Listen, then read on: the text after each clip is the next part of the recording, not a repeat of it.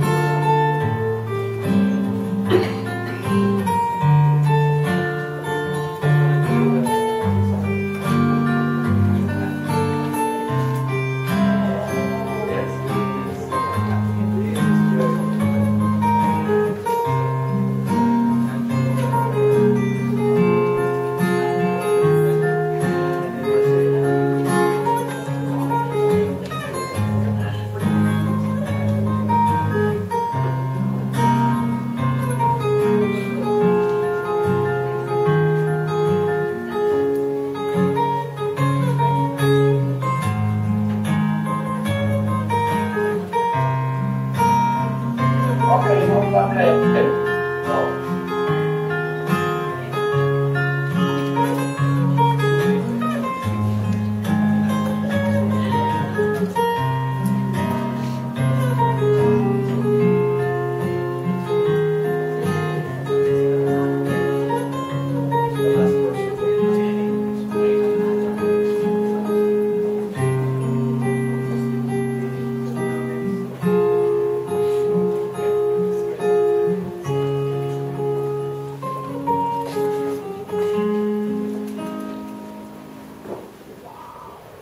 Let them breathe there.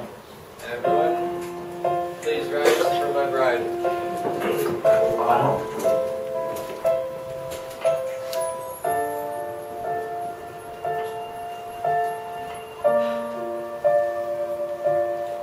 Sa pagpatak ng bawat oras ay ikaw ang iniisip-isip ko.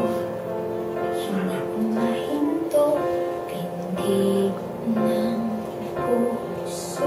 Ikaw ang pinangarap-ngarap ko. Simula nang matanto na balang araw iibig ang puso.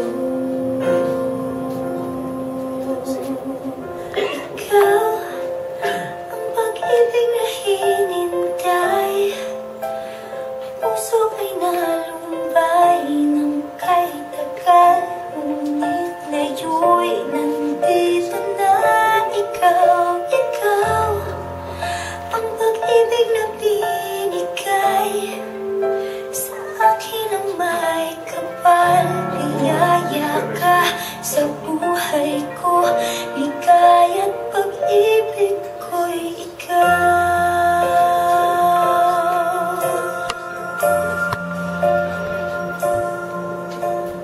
Good morning, everyone. Jeff, Sarah, this is it. You ready?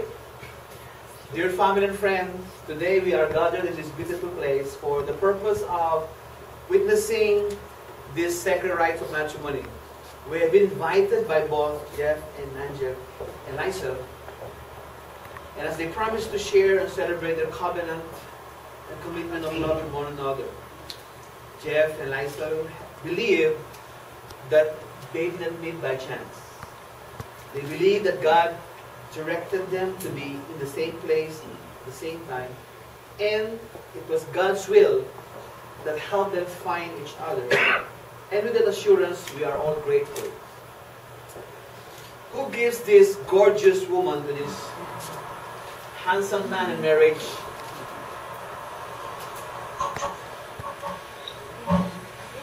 Yes, we do. Alright. Thank you very much, ma'am, sir. Maraming salamat po. Mabuhay po kayo dyan. Please take your seat. Genesis chapter 2, verse 24 tells us that for this reason a man will leave his mother and father and be united to his wife, and they become one flesh. Notice it says leave mom and dad so you can cleave, have your own family. You can weave. And at this moment, I would like to call the Bible bearer to please come forward. I think that's Michelle. All right. Can we give this young man a round of applause?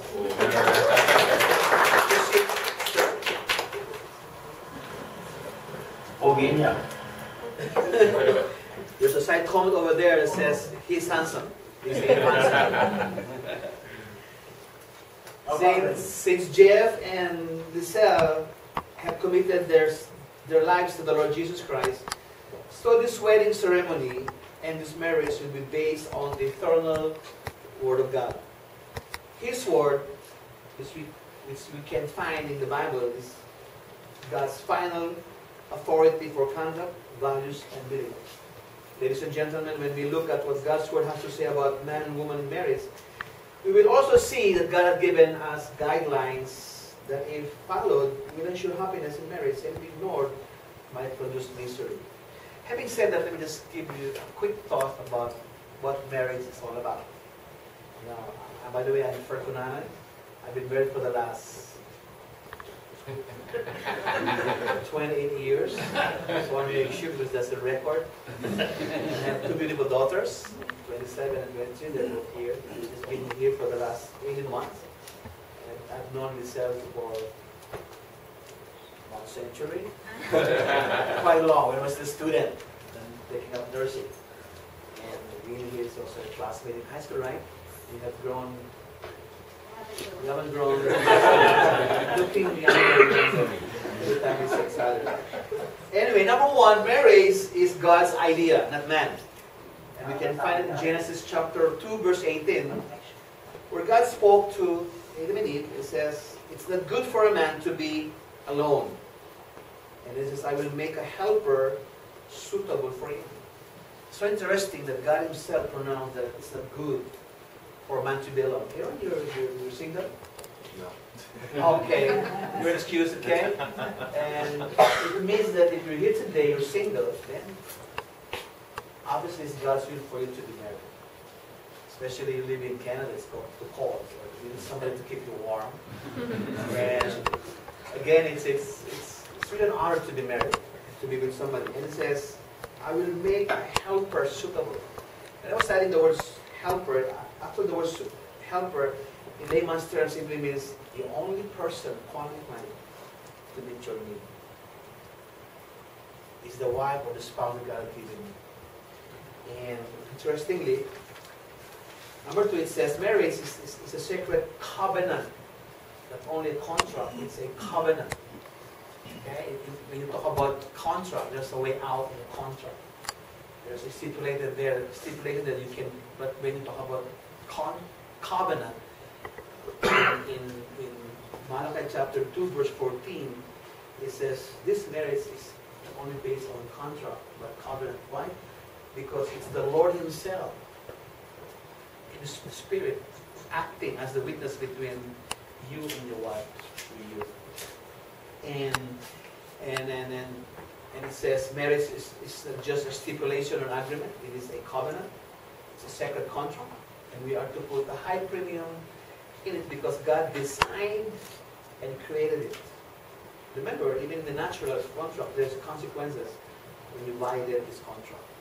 That's why we are being encouraged and challenged by the Scripture to put 100% of our effort, and it includes all of you here today, as witnesses and sponsors and friends, that make sure that this relationship will be strong, successful, happy, and you'll be commanded by the Scripture as friends and sponsors and relatives to make sure that we pray for them, encourage them, that they'll be the kind of couples that God has designed them to be. It's like God's will for you. And lastly, marriage must be Christ-centered, not money, not self. And in Psalms 127, verses 1 and 2, again, I read it, it says, unless the Lord builds the house, its builders labor in it. The word house there can mean association, fellowship. It can be a relationship like husband and wife. You see, some marriages are child-centered, some are work-centered, some are self-centered, and some are spouse-centered. There's nothing wrong with that, but only until a spouse decides to make their marriage God-centered will they experience real success in marriage. Remember, Jesus, for this marriage to be successful, must be the foundation and the center of the relationship. Jesus must not only be Lord, but also Savior of the marriage. Colossians chapter 2, verse 10, that scripture basically summarizes to us why you want to get married. It simply says, you are supposed to honor God with your marriage and with the family that you are about to have. Colossians 2:10 says, and you have been given fullness in Christ, who is the head. Every power and authority that includes marriage. Okay? At this point in time, I would like to ask Lisa and Jeff to please stand up for the exchanging of vows.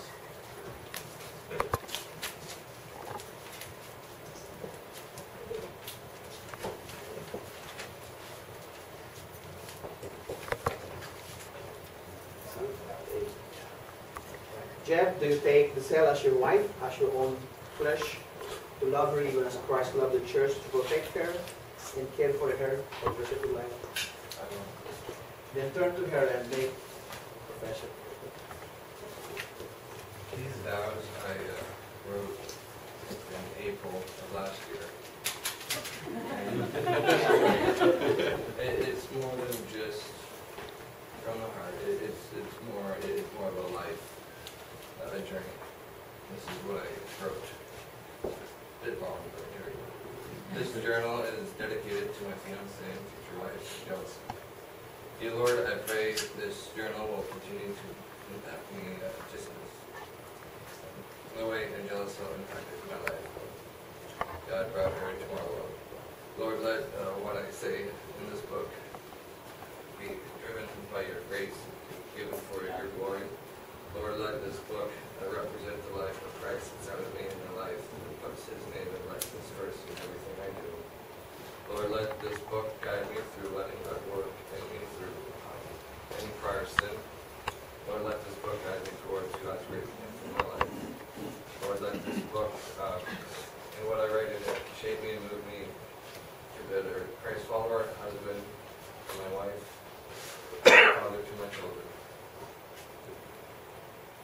And this is what I give towards you. Most of all, I'll pursue God with all my heart, mind, and all my strength. I'll be a man before God and walk with integrity all the days of my life.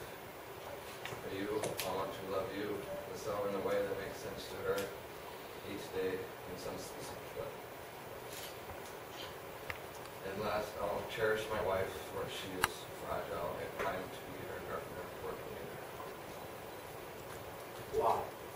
How do you still remember your vows, gentlemen?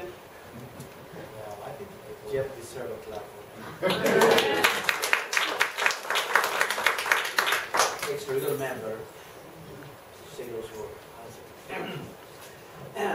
Sal, do you take Jeff as your husband, submitting yourself to him as unto the Lord, showing reverence to him as the head of this union for the rest of your life? Yes, sir. Turn to him and she'll turn to make it. Wow. You made your vows last April. I made my vow just now.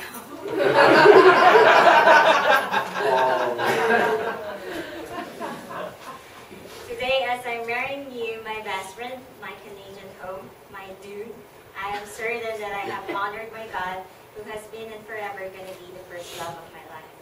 He has been there filling me with love, grace, and joy when I was waiting for the right man. He answered my prayer when I asked him to give me a man who will love him more than me. I specifically asked him to give me a man who loves God, with blue eyes, with beard, tall, and who is passionate kids and youth, and someone who is not super vain. And God gave you. Next to God, you are the reason why I'm here in Canada. You gave me home and love and support and helped me with my homesickness. There have been lots of challenges that have happened to me in the past and until now, but I know God has a purpose why He brought me here in Canada, the country I always know I'm going to live in someday. It's you, my blessing. Today, as I'm marrying you, I'm not only signing a contract, but I'm entering into a covenant with God to honor you as my husband, to give you respect and love. As we live and cleave together, I promise that I will submit to you, serve you and support you. I will do my best to be the Proverbs 31 wife, to be your best friend, your wife, and your dude, that I promise you forever and ever, amen. Mom, choo choo. So help me God. And by God's grace, we're going to go through life together, honoring Him. I love you, honey.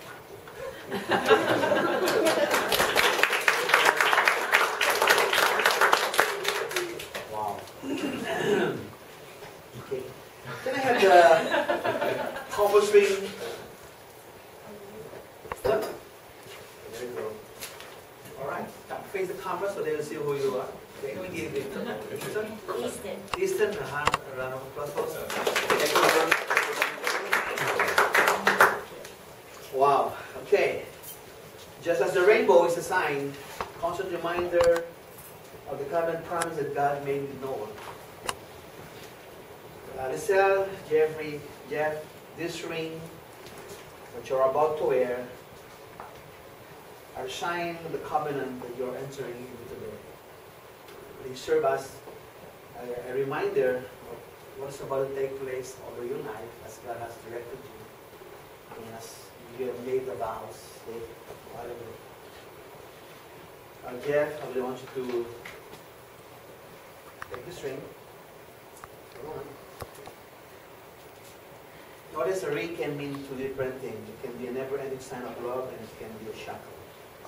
Somebody says that the ring is the smallest shackle in the world. And I'm going to charge you with a memory. You should always remember this woman stands by your side, not under your feet. You have a God-given responsibility of being a haven student. Likewise, you have spiritual responsibility. And I want you to remember that she is your helpmate, one and only girl. It must never be a shackle of dominance, but always a reminder of your faith in God. So take this ring and put it on her third left finger. Third left. Left finger.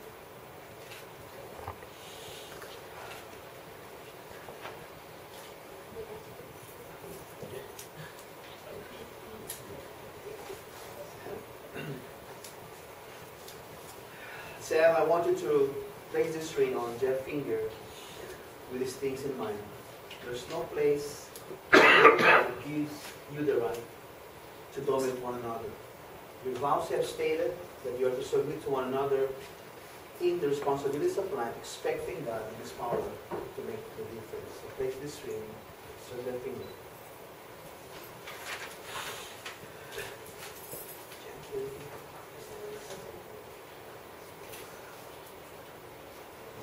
Can I call the coin sponsor to this come forward. Jason, is that you? Handsome. Let's see, okay, this will be in the Facebook, okay, so. Sure you give them a smile, okay? Wow. Coin. Coin represents God's love of provision of your life. Deuteronomy 8:18 tells us that remember the Lord your God, for it is He who gives you the ability to produce wealth. So to confirm His covenant with His word to your forefather at this day. As Jeff and Sarah will start a new life together as married couple, they are acknowledging that the Lord Jesus Christ will provide for all their needs. And they will honor the Lord with the first fruit of their wealth. Sarah, as you receive this treasure from Jeff, you are Jeff transferring responsibility, very strong responsibility to you. And as you give this to Sarah, you are acknowledging that together, by faith, with the grace of God, Philippians 4:19 will be. You all know what it says, your God will supply all your needs. Not according to standard, but according to His glory and Christ Jesus. And over and above whatever you earn, it's God's will for you to have things in life. Remember, God is not against you everything. God is not against things. And if you seek first His kingdom and His righteousness, provision that God has promised to his husband and wife and his parents in this field.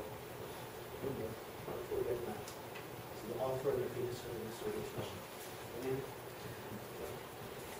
Can you take a seat now? We'll call the veil sponsor, AJ and Neil. Right, AJ? Corina. Sorry. Corina.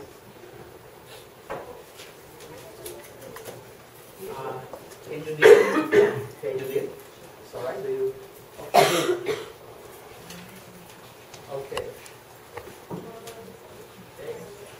So now this veil, which cover your head, is symbolic of your willingness to submit yourself to your husband and to acknowledge him as your spiritual covering, shoulder. Yeah? This veil on your shoulder serves to remind you of the cross and the altar of which the supreme sacrifice of God's divine love was offered. In the same way, Jesus loved His church, so you must also love your spouse. Thank you very much for the sponsor. I want to call the cord sponsor to please come forward. Chris? Jen, finally. Yeah. The cord is a symbol of power in unity. The scripture tells us in Ecclesiastes chapter 4, verse 12, the one who needs power, two can defend themselves, or three strands.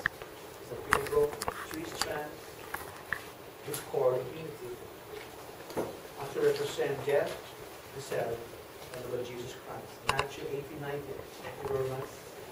Chris and Jen, can you give Chris and Jen a round of applause? Matthew 18:19 says, but if two of you on earth agrees about anything you ask for, it shall be done for you by my Father. There's so much power and unity that comes upon you as husband and wife. When you join hands together in prayer, by faith believing, God will provide for you.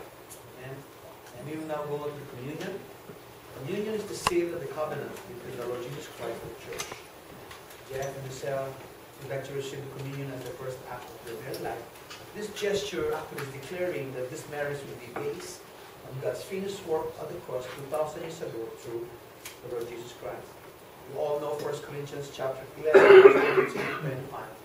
These are just elements that symbolizes. The bread symbolizes the broken body of the Lord Jesus Christ. Through the bread broken, the Bible tells us this provision of healing, restoration, and wholeness.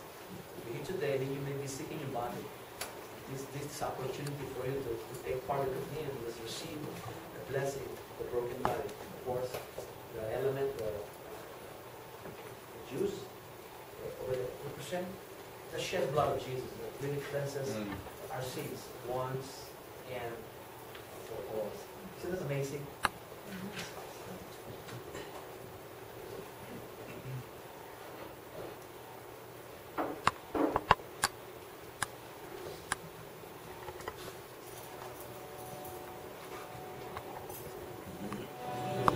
Call me out upon the waters, the great unknown, where feet may fall.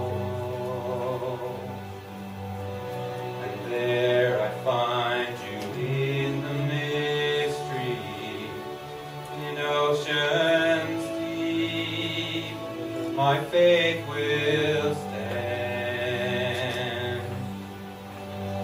I will call upon your name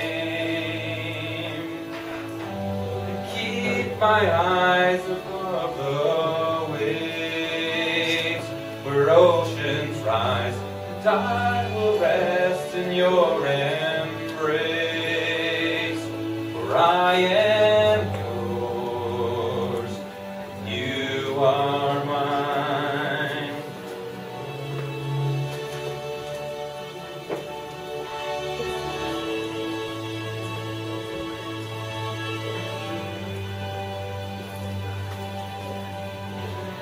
Grace abounds in deepest waters.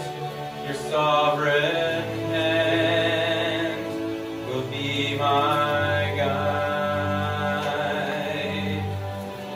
Where feet may fall and fear surrounds me, you never fail and you won't start now. I will call upon your name and keep my eyes above the waves when oceans rise, and I will rest in your embrace, for I am yours, you are mine.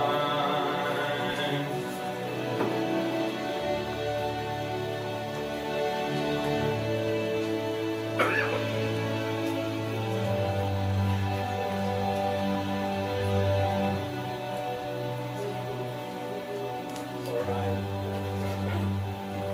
Calvin is great. Can we give Calvin a round of applause? And so the one product I know is kind of hard. Can I just pull back the cord sponsor to remove the cord in the veil? And just ask some people to come and pray for couple.